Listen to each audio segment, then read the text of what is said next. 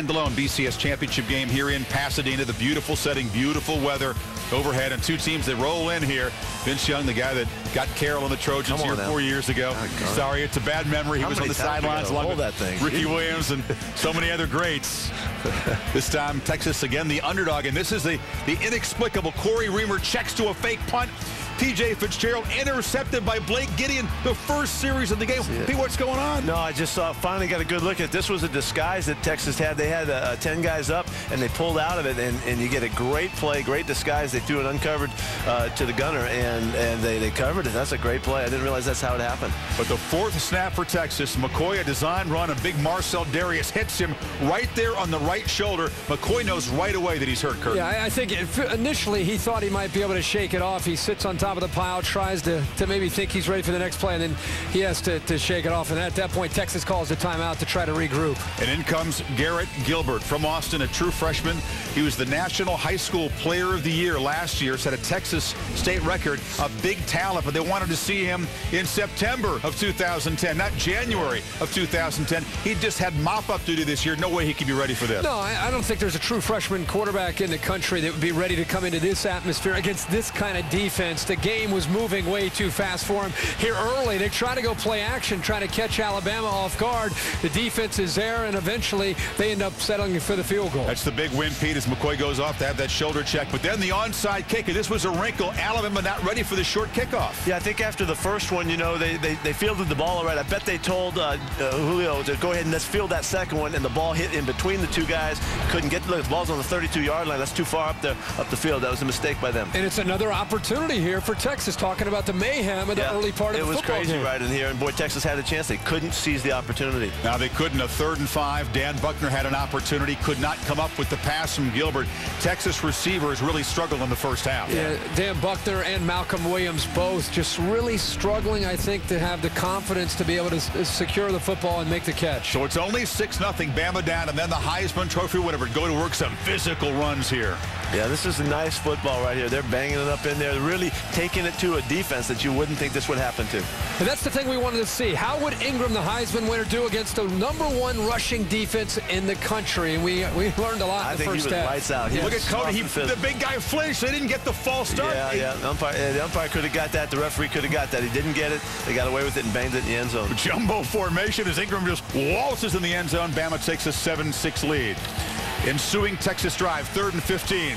Courtney Upshaw hits Gilbert as he throws the ball. This is almost another injury to a quarterback. Yeah, Sherrod Harris all of a sudden starts to warm up, the 3rd-string quarterback. You know you're in trouble, but fortunately he was able to shake this off and come back for a pretty heroic second half. You know, I think they had trouble here finding their rhythm and what they wanted to do with Gilbert, and he was struggling. There was 3 straight drop-back passes. He got hammered. They couldn't get anything going. And meanwhile, Richardson breaks up the middle. The freshman, untouched, 48 yards for a touchdown. Great speed. Yeah, he's got to be fast now. Well, he's fast, and Texas slanted, and it actually created the crease within the defense. Good job by Johnson, a left guard, with a dominating block. They open up a crease for Richardson. He's going to take it all the way. So it's 14-6, but Texas has a chance to get back in the game on the ensuing drive, and Malcolm Williams in the end zone can't come up with this pass. Yeah, that's a catchable ball, I would think. I think any receiver would say, I got a shot at this one. Now, the DB may have knocked it out, but I think he missed it before the contact. You got to be stronger with your hands. At 6'3", you have an advantage. You got to go up and help the true freshman out. He needs that catch right there. The Texas coaches couldn't believe it, and it was so costly because next play, Javier Arenas jumps the slant route, the interception by the freshman. Yeah, that's ill-advised. There's 3 guys around the football. He just didn't look and threw right into the coverage. And like any young quarterback, when you throw to the middle in the heart of a defense, there's just too many colors, too much movement for a young quarterback. You can see him. He was really struggling in the drop-back game. Disaster right here. The shovel pass is picked up by Marcel Darius. Look at the big guy, the spin move. 100 pounds to the end zone. That's a Hall of Fame highlight shot right there, man. That's a great one. Instead of taking a knee and going in, down 11, they end up going down 18, Kirk. And the bad news for Texas fans came at the beginning of the second half. Lisa Salters got the word that it was going to have to be the young freshman the rest of the way. Colt McCoy will not return to this game. So I asked Mac, how does your game plan change with the true freshman in under center? And he said, look, we just got to find something that he's able to do, simplify, so that we're able to get something out of our offense. They did by finding Jordan Shipley in the third quarter. While Texas's defense was smothering Bama, Ty didn't have a single first down in the third quarter. Finally, Shipley, his first touchdown catch in a bowl. I think this was a turning point for young Garrett Gilbert. I think he had some confidence after this. The offensive line does a good job of giving him time. That was the most important thing.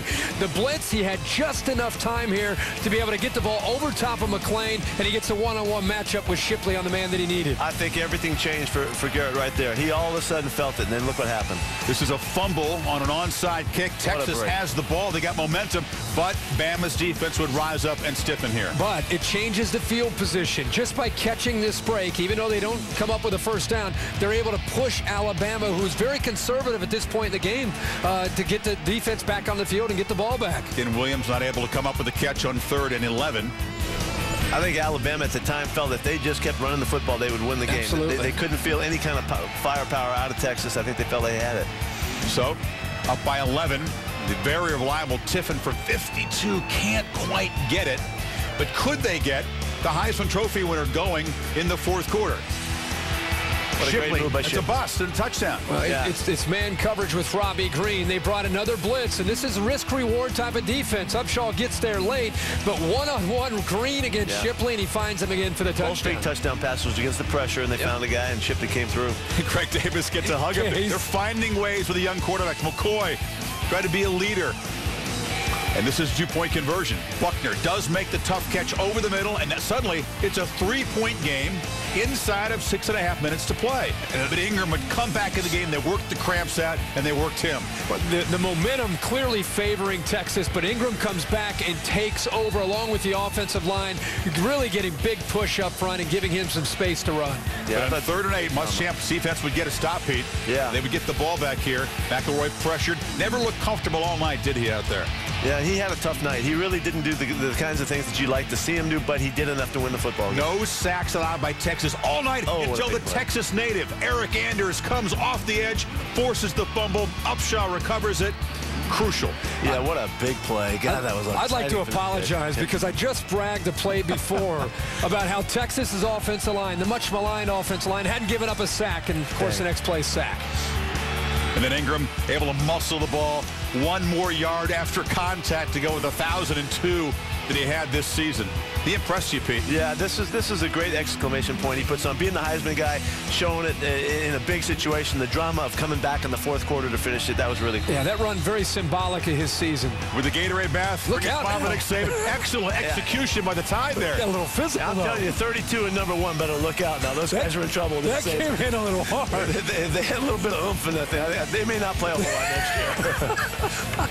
Mac Brown and Texas wondering what might have been had Colt McCoy been able to go. A nice embrace for the Heisman Trophy winner, Mark Ingram, in the 2nd national title for Saban. Now at 2 different schools, they do it despite converting just 2 of 12 third downs and completing just 6 passes. McElroy just 58 yards, but notice 2 100-yard running backs, Ingram and Richardson. So Saban, comments after winning his 2nd national championship. I'm so happy for our entire team. You know, our fans who have been great ever since we've been in Alabama, the players, the great job that they've done in buying in to do what we need to do, our coaching staff and everybody in the organization. And that's why this team is good. It's not just because of me. I'm proud of the team, and I'm proud of the way they played today. And I'm really proud of the state of Alabama and our folks that this means a lot to. We had our eyes set on it since the beginning of the year, and just to do it with the whole team is truly a team effort. And I'm just so proud of everybody because we worked hard for it. I thought Greg did a good job of managing the game today, got us in the right plays. We had 2 guys that rushed for over 100 yards, and that and the turnovers were probably the difference in the game.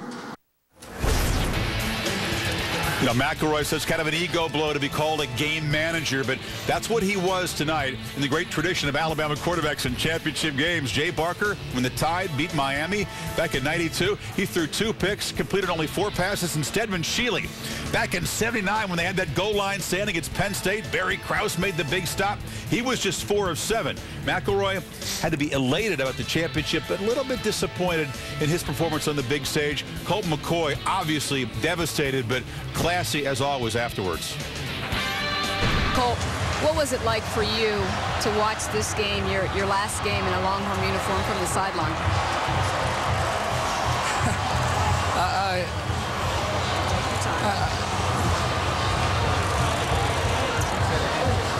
love this game. I have a passion for this game. I've done everything I can to contribute to my team, and we made it this far. And it's unfortunate I didn't get to play. I would have given.